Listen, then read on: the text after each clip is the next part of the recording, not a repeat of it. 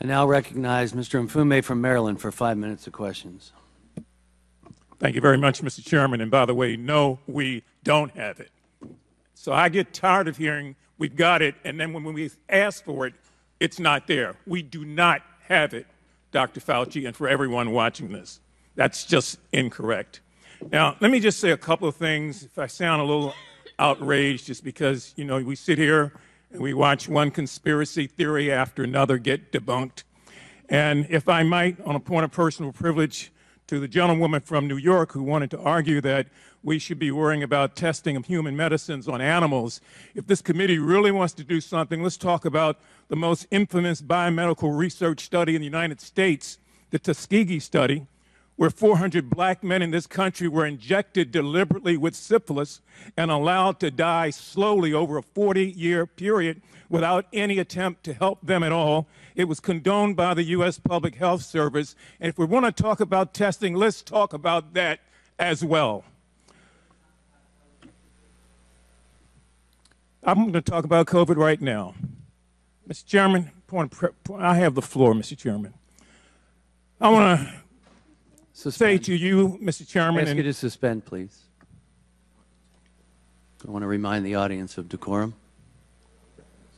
Recognize Mr. Mfume. Thank you, Mr. Chairman.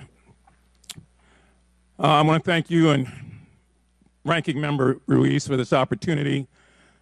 Dr. Fauci, we owe you an apology for the way we have run you through the mud, and none of us have said to you, here's where you go to get your good name and your reputation back. It's the most unfair thing I have seen. If there were evidence, if there were facts that supported the charges, I, like everybody else, would be interested, but we haven't seen a damn thing to suggest that these accusations are accurate. You've been a hero to many for 54 years, 5+ decades. You helped lead this country through the anthrax scare, through AIDS, through Zika, through Ebola, through SARS, and through COVID-19, pandemics and epidemics. We owe you a collective thank you. You are a world-renowned scientist and an American patriot. And whether or not people want to believe that, that's on them. But those facts are undisputable.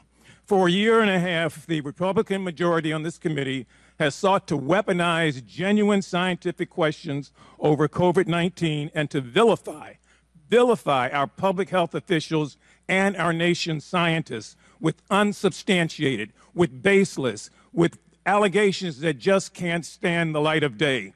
And so they've tried to do that with COVID-19, and we are here now as a result of the aggregated amount of foolishness that has taken place. And I've always said to this committee, every time I've had a chance to speak, let's go back to when we were in the heart of the pandemic, when our family members and friends and coworkers were dying left and right, when we were afraid to get near anybody, where we wanted to wash down our groceries before we brought them into the house, where we were willing to put on masks or headgear if it would keep us from being infected. And we turned to our leaders and our public health officials and scientists for answers. And we got some, but then we didn't get some. And then we got some later, like Dr. Deborah Birx, who was Donald Trump's expert on the virus, who said, no, bleach won't do it. Don't inject yourself with it. And who also said publicly on the record that thousands of American lives could have been spared if we had done what we were being told to do by the scientific community. At least one thing is clear.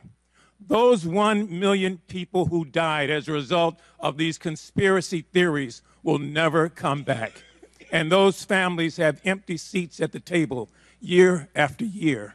And we do a disservice if, at the very least, we don't acknowledge their deaths and the harm and the hurt that has been done to their families and learn how to find a way to trust science going forward in this country.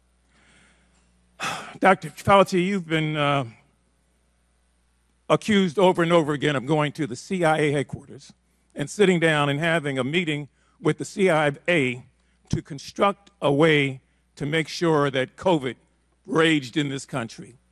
Is that correct? That is incorrect. Dr. Fauci, have you been to the CIA office in the last 20 years, or headquarters? I went to the CIA decades ago during the anthrax attacks to discuss the possibility of terrorist attacks. Thank you. I wanted to get that on the record because that's just the latest theory now that you and the CIA director conspired. This is foolishness. People are not going to agree with you. I understand that. But we take and besmirch somebody's good name. Think about if it were one of us. We'd be jumping up and down trying to find a way to get justice. And so on behalf of those of us who are thankful, who are part of many in a grateful nation, thank you for your service, sir. I yield back. And I'll recognize Mr. Cloud from Texas for 5 minutes of questions.